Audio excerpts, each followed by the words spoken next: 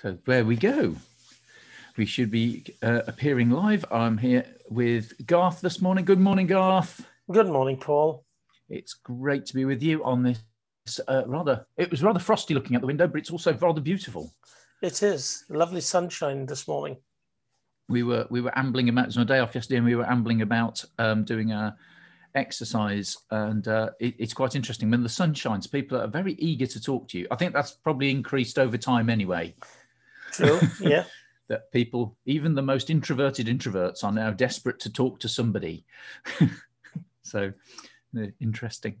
Today, we've got a lesser festival. We remember George Herbert, who was a minister and a poet, and is responsible for a lot of the thought about how parish ministry in its ideal, if I dare say, Miss Marple mode, is meant to work, of the vicar doing his pastoral visiting in the afternoon and all of that sort of stuff. And he worked in a very small parish which had lots of curates. And so there's lots of discussion nowadays, isn't there, about how we need to move on, change from that model. It's really interesting. So our readings today are Psalm 63 and John 6, John 6, verses 27 to 40. So as we come to prayer this morning, let's take a moment to, if you can, look outside to just rejoice in that blue sky. The dome of the heavens above us. Picture what's beyond it, the vastness of the creation that is beyond that blue. So come, Lord, just give us a sense of overwhelming joy at the wonder of your creation. Come, Lord.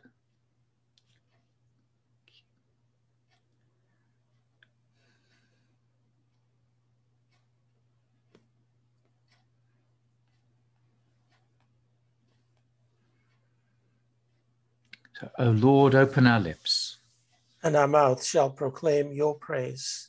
Oh, hear our voice, O Lord, according to your faithful love. According to your judgment, give us life. Oh, blessed are you, God of compassion and mercy. To you be praise and glory forever. In the darkness of our sin, your light breaks forth like the dawn, and your healing springs up for deliverance. As we rejoice in the gift of your saving help, sustain us with your bountiful spirit and open our lips to sing your praise. Blessed be God, Father, Son, and Holy Spirit. Blessed be God forever. The night has passed and the day lies open before us. Let us pray with one heart and mind.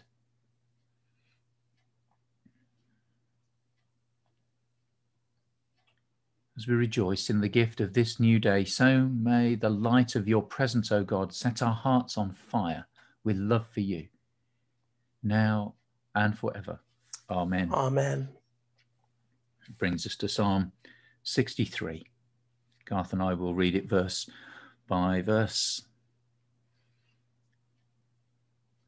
O God, you are my God. Eagerly I seek you. My soul is athirst for you. My flesh also faints for you, as in a dry and thirsty land where there is no water. So would I gaze upon you in your holy place, that I might behold your power and your glory. Your loving kindness is better than life itself, and so my lips shall praise you. I will bless you as long as I live, and lift up my hands in your name.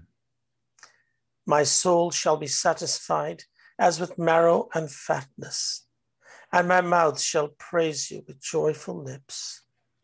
When I remember you upon my bed and meditate on you in the watches of the night. For you have been my helper, and under the shadow of your wings will I rejoice. My soul clings to you. Your right hand shall hold me fast. But those who seek my soul to destroy it shall go down to the depths of the earth. Let them fall by the edge of the sword and become a portion for jackals. But the king shall rejoice in God. All those who swear by him shall be glad, for the mouth of those who speak lies shall be stopped. Glory to the Father, and to the Son, and to the Holy Spirit, as it was in the beginning, is now, and shall be forever. Amen. Amen. And so our reading from John chapter 6 and verses 27 through to verse 40. Do not work for the food that perishes, but for the food that endures for eternal life, which the Son of Man will give you. For it is on him that God the Father has set his seal. Then they said to him, what must we do to perform the works of God? Jesus answered them, this is the work of God, that you believe in him whom he has sent. So they said to him, what sign are you going to give us then, so that we may see it and believe you? What work are you performing? Our ancestors ate the manna in the wilderness. As it is written, he gave them bread from heaven to eat. Then Jesus said to them, very truly I tell you, it was not Moses who gave you the bread from heaven, but it is my Father who gives you the true bread from heaven. For the bread of God is that which comes down from heaven and gives life to the world. They said to him, Sir, give us this bread always. Jesus said to them, I am the bread of life. Whoever comes to me will never be hungry, and whoever believes in me will never be thirsty. But I said to you that you have seen me and yet do not believe. Everything that the Father gives me will come to me, and anyone who comes to me I will never drive away. But I have come down from heaven not to do my own will, but the will of him who sent me. And this is the will of him who sent me, that I should lose nothing of all that he has given me, but raise it up on the last day. This is indeed the will of my Father, that all who see the Son and believe in him may have eternal life, and I will raise them up on the last day.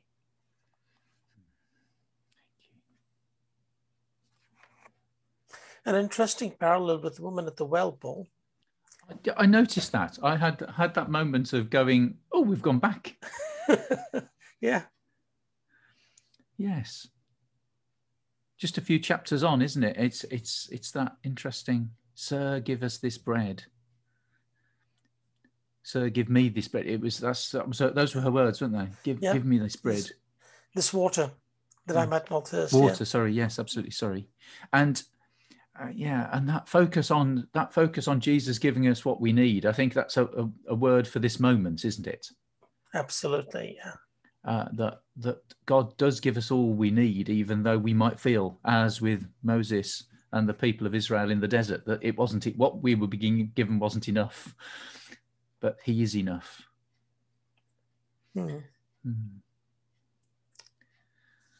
So let's hold to that this morning, that Jesus is the bread that we need.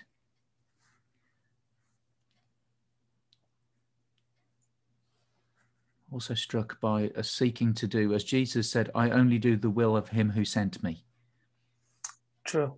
Yeah. As we look to the future, perhaps also we can hold to that. As we look to how we come out of this situation we're now in, how do we move forward in holding to the will of our Heavenly Father? So to you, O Lord, I lift up my soul. O my God, in you I trust. You are the God of my salvation. To you, O Lord, I lift up my soul. In you I hope all the day long. O my God, in you I trust. Remember, Lord, your compassion and love, for they are from everlasting.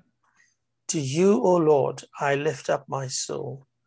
O my God, in you I trust. I will give you shepherds after my own heart, who will feed you with knowledge and understanding. Blessed be the Lord, the God of Israel, who has come to his people and set them free.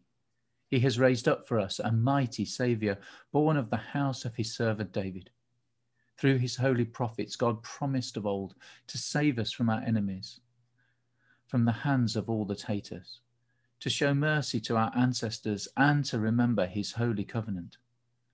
This was the oath God swore to our father Abraham, to set us free from the hands of our enemies, free to worship him without fear, holy and righteous in his sight all the days of our life. And you, child, shall be called the prophet of the Most High, for you will go before the Lord to prepare his way, to give his people knowledge of salvation by the forgiveness of all their sins. In the tender compassion of our God, the dawn from on high shall break upon us, to shine on those who dwell in darkness and the shadow of death, and to guide our feet into the way of peace. Glory to the Father, and to the Son, and to the Holy Spirit, as it was in the beginning, is now, and shall be forever. Amen. Amen. I will give you shepherds after my own heart, who will feed you with knowledge and understanding.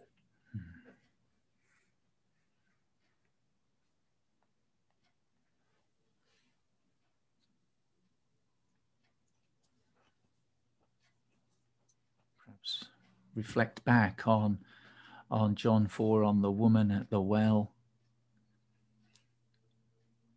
Someone ostracized by her community and therefore coming to draw water in the heat of the day. Jesus used her to bring good news to a village.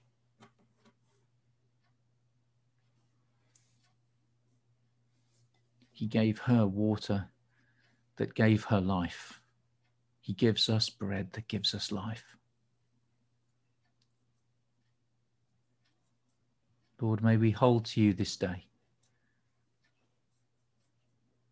as we journey through Lent, as we journey through this place and time in history that we're set. Lord, may we hold more and more tightly to you as we explore what the future holds. Lord, may you be our rock and our foundation. May you be our guide and our shield.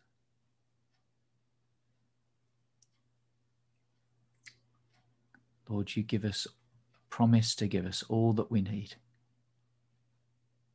Lord, help us to rest in that. Lord, bless us by your Spirit. Oh Lord, in your mercy, Hear our prayer. Father, we pray for our world that is facing this massive COVID pandemic. And in some places, people are losing a fight, and others, people seem to be at least holding ground. In our own nation, Lord, we just bring before you the whole fight against the pandemic, against the COVID virus. We thank you, Lord, for those scientists and doctors and medical personnel that have been able to work hard over the last year to come up with the vaccines that seem to be working. And so, Father, we give you thanks for them, and we pray for those involved in the vaccination program, in our health centers and surgeries, in the NHS vaccination centers that have been set up in various places. We pray, Father, that you would protect and keep safe the workers who are meeting with the public face-to-face, day in and day out. We pray that you protect their families. And Father, we pray that as our government considers ways out of the lockdown in a roadmap that is safe, that so too, Lord, we as a nation would work together to make sure that we come out of it safely. And Father, for those of us that minister in your name during this time, I pray that we might be able to speak your peace and your hope into the hearts and lives of people around us. That where some might be fearful and apprehensive, that, Lord, we might be able to speak to them of the hope that we have in Christ and the safety that we have in him. And that, Father, as the light that shines in the darkness, we might see the darkness and gloom dispelled. And just as we move towards Easter and the celebration of Jesus' resurrection, so too may we move in our own lives as well, Lord, towards that light of Christ shining in brightly, dispelling the darkness from our lives. Lord, in your mercy, hear our prayer. Hear our prayer. Lord, we pray for the practical outworking of many things. We pray for our government, for our Chancellor of the Exchequer this week as we move towards looking to what our budget needs to do over the coming year, over the coming season that is to come. Oh Lord, help us to have generous hearts. Help us to have hearts that seek to serve others and not just ourselves.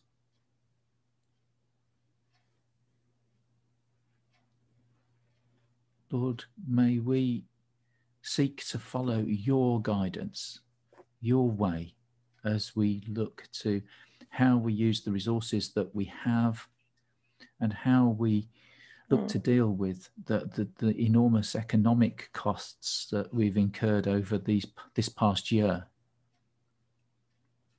whilst remaining mindful of those who are less fortunate than us.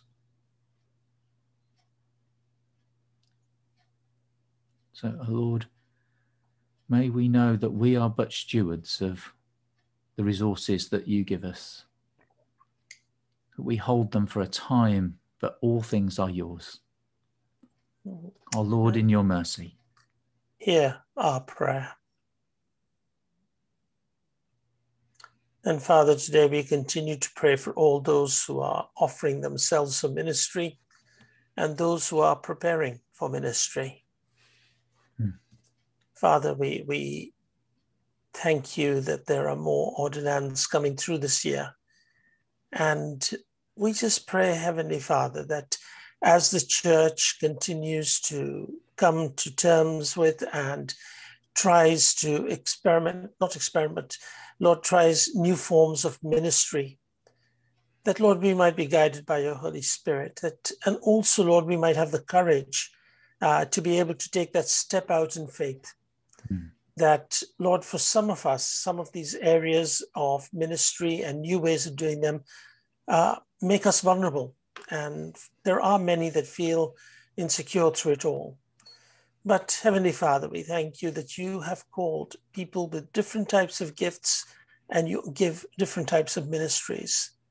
And we pray that as the whole body of Christ, as we exercise the ministry that you have given to us, that so too we might see the love of God being shared and the word of Christ being shared, and that people might come to see Jesus and believe in him, as we read in our gospel story this morning. That they too might be able to cry, Lord, give us to the bread of life. And so, Father, we pray for those in our diocese and in our theological training colleges and other training programs who are imparting education and overseeing the formation of ministry. Pray particularly for John Fitzmaurice and the vocational team in our own diocese at this time. For Doug and the reader training program in our diocese. Lord, in your mercy, hear our prayer.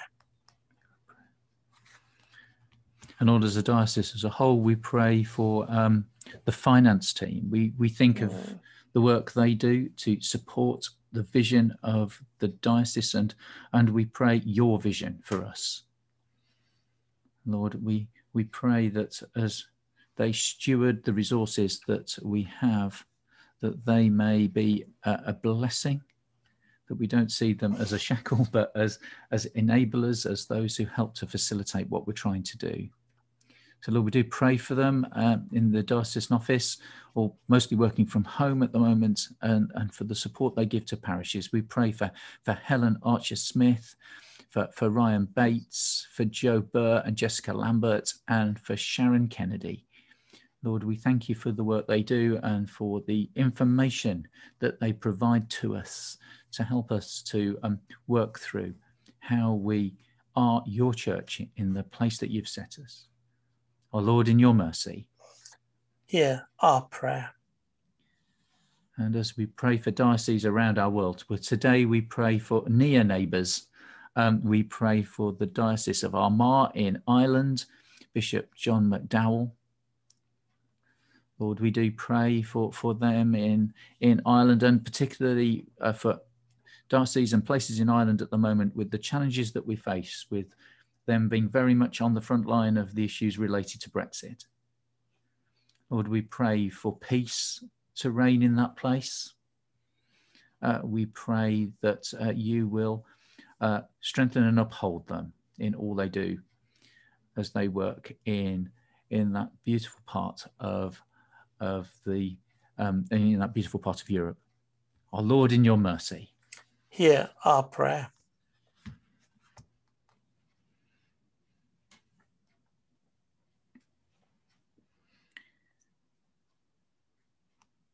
So let's just take a moment to hold before our Lord those that are close to us, perhaps close to us in our hearts, but not close to us physically.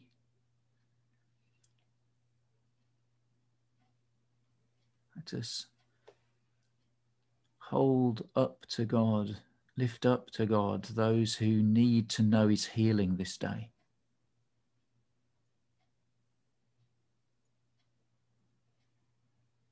Those who suffer in body, mind, or spirit.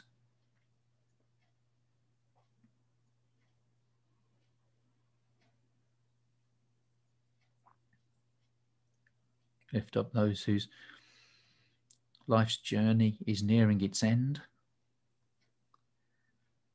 particularly in situations where we would long to be close to them but can't be.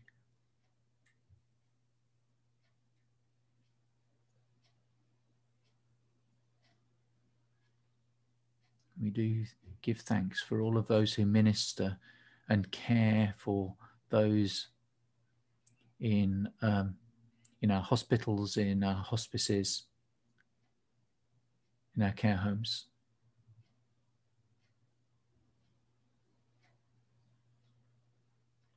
Lord, may your hand be there.